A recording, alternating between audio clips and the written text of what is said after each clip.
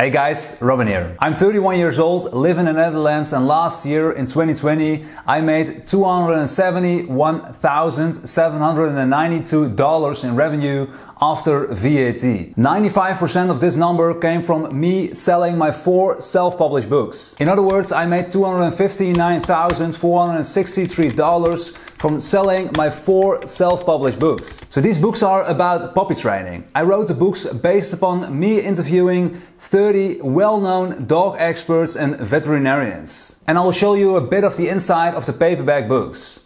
As you can see, it contains lovely images and few designer elements. I'll show you the inside of the ebooks as well. You can easily read them on your phone, tablet, PC or laptop. Or in your e-reader, if you like. I sell my books on 3 different platforms and 2 different languages. The first one is my own WordPress website in the Netherlands. 82% of the earlier mentioned revenue came from my own website in the Netherlands. In other words, I made $223,320 in book sales through my own WordPress website. 13% of the revenue of book sales came from partner sales. And you can compare this by selling books on Amazon. It's basically the same thing, but then a Dutch version of Amazon. In other words, I made $35,595 through that platform. So 95% of the revenue came from me selling my self-published books in the Netherlands. Then we have the third platform and the second language I sell my books in. Recently, I translated my books into English and published them on Amazon. Last year in 2020 I made $548 in revenue through Amazon book sales. So that's only 0.2% of my total income of the previous year. So my 4 books are available as an ebook, audiobook, paperback and in 2 languages. But I didn't start like this, of course. I also didn't start with these 4 books all at once. I started with 1 book and published it as an ebook only on July 19, 2016. At the beginning of 2017 I published my other 3 books as an ebook. In the first year with only 1 ebook in 2016 I made close to $2,000.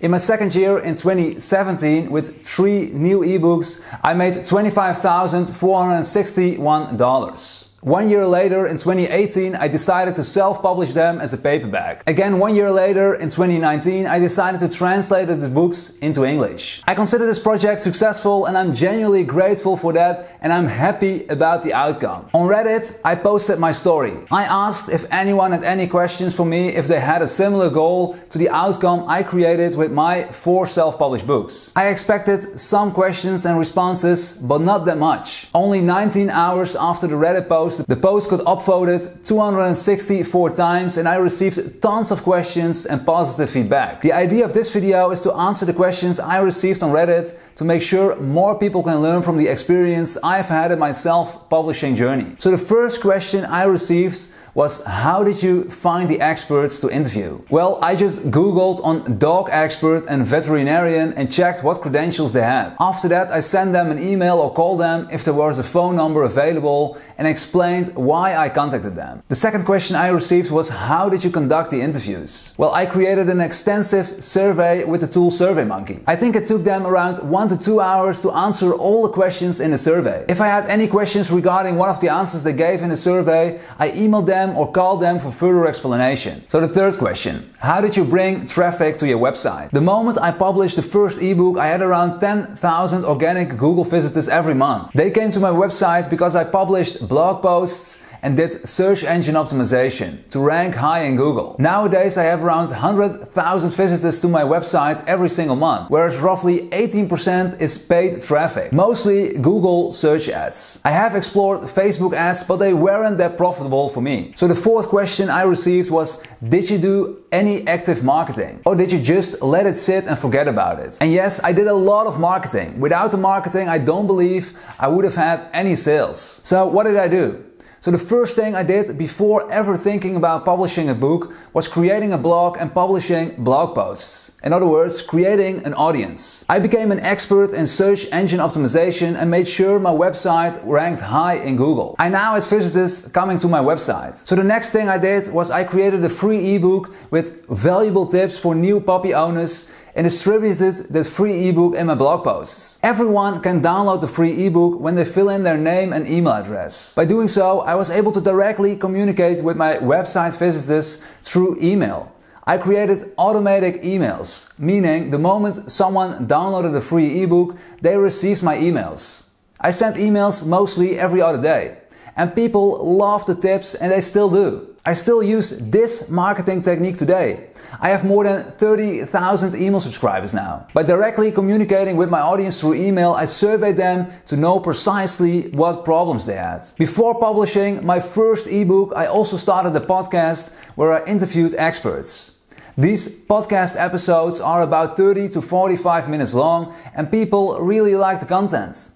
And besides the podcast, I also started a YouTube channel to share tips. All of these marketing channels build trust and more eyeballs to the brand. And besides the podcast and YouTube channel, I had a Facebook page and a Facebook group to interact with each and one another. I had all of these things in place before I ever started writing my first book.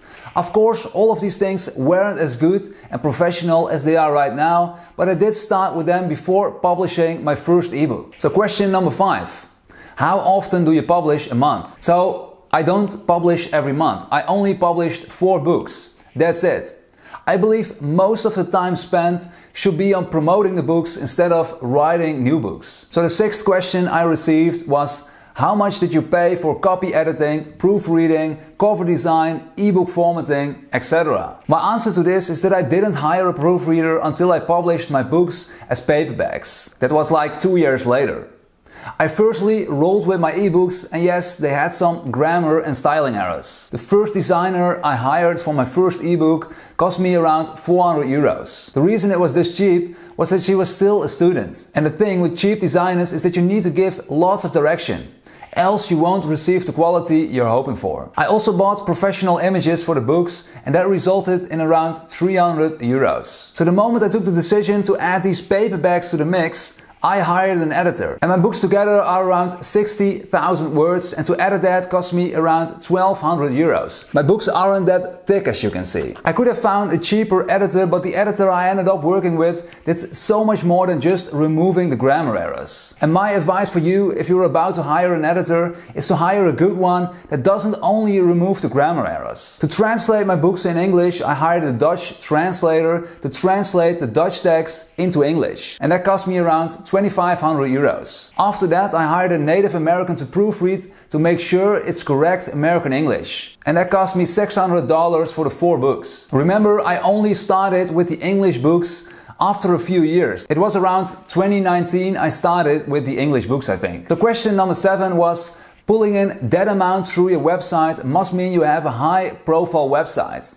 How long did it take you to get your website at that level? And how does it rank on relevant search terms on Google? Well, I created the website when I was still in college back in 2011. Just a simple WordPress blog of a couple of dollars. I made 20 or so blog posts based upon the keywords I found to rank in Google on those specific terms. The moment I started with the blog, I didn't plan to write a book though. I was just experimenting with creating a blog and making some money with Google AdSense. From 2015 and forward, I really spent most of my time on this single project. Still, it's not that all my time was spent on ranking the website higher in Google. Question number 8 is, what costs have been involved in getting the website to this level? How much it costs to reproduce similar results with a different website mostly depends on how much time you are willing to invest yourself in it. In 2019, for instance, I hired a text writer to write long quality blog posts of 3,000 to 5,000 words each.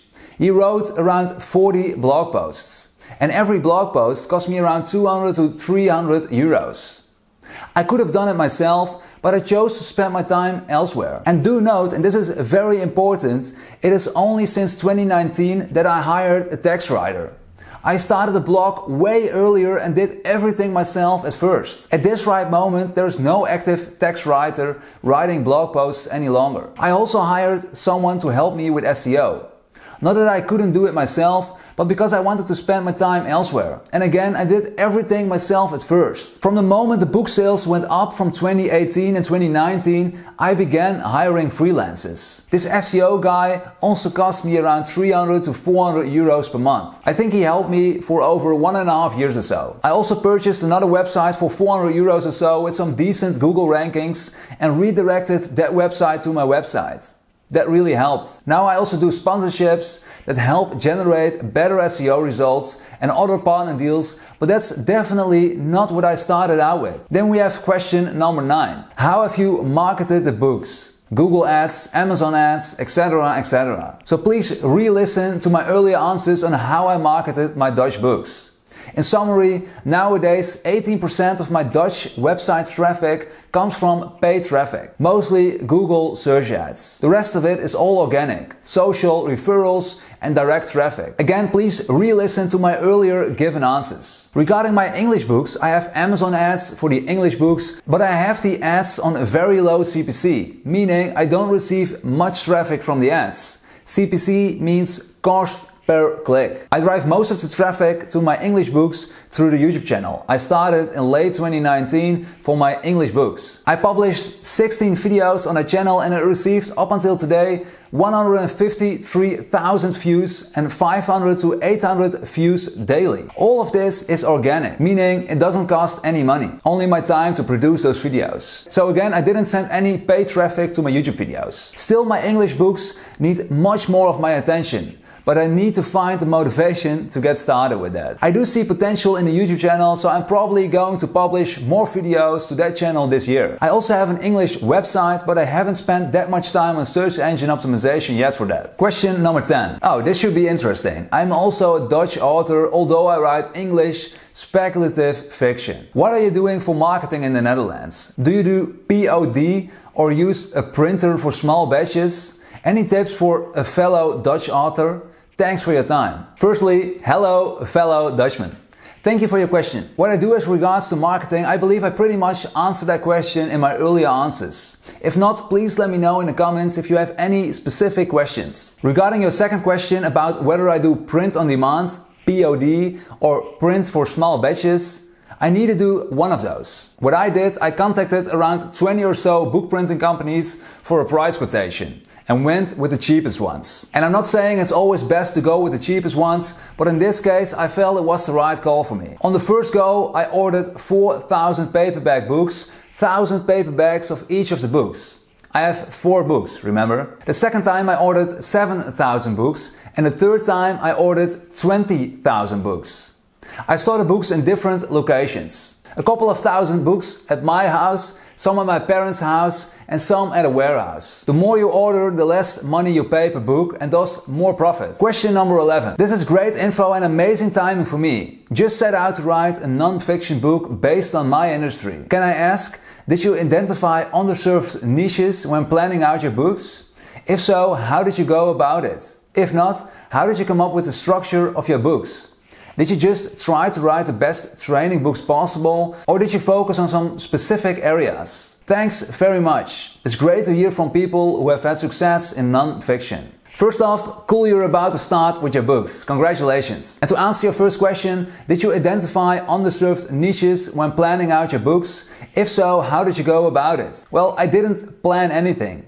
Before I ever came up with writing a book, I started a blog that later became the foundation for my book launches and sales. In the beginning, I just wanted to make some money with Google Ads or affiliate marketing, I believe. I went with the topic dogs because I was overly interested in dogs at the time and I always wanted a dog when I was younger. So I started reading about dog behavior and such when I became a little older. And I'm not saying this is the best way to go about starting a blog or a self-publishing business, but that's how I got started back then. And to answer your second question, how did I come up with the structure of my books? Well, I surveyed my audience. And what do I mean with my audience? I mean my website visitors and the people on my email list. I asked them questions like what their biggest problem was related to raising their puppy. The answers lay the foundation for chapters of my books. Question number 12. This seems like a long process and a lot of work. Thank you for showing us the bottom of the iceberg. Question: do you live at home with your parents or did you have them finance your journey? First off, you're welcome. And to answer your question, I don't live with my parents nor did they finance this journey. It doesn't cost that much to start a blog or publish a first ebook though. I basically paid for all the other costs that came later with the money earned from the book sales. The moment I started writing my books, I lived by myself and I had my 9-to-5 job. My 9-to-5 job paid my bills and therefore I wasn't in a rush to make money as fast as possible. This is pretty important if you're starting out. I could focus on creating quality products and building an audience. As of now, I'm self-employed since 2017 and live with my girlfriend in a rental property. I'm filming this video in our living room. Question number 13. Did you pay them? If not, why did they do such a long survey? So this is a good question. The experts who took the time to answer the first survey didn't get paid because I didn't know what to expect or how long it would take. The experts that filled in the surveys for the other 3 books did get paid.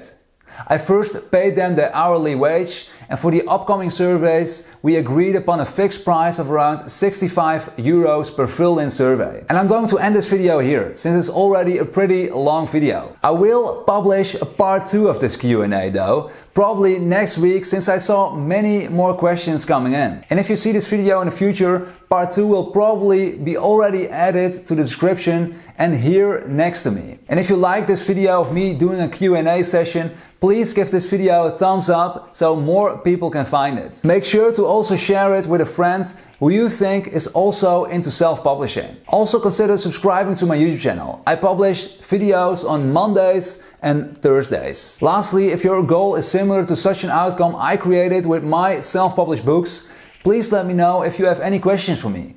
I'm happy to answer them to help you further along in your self-publishing journey. Thanks for watching and hopefully we'll meet again.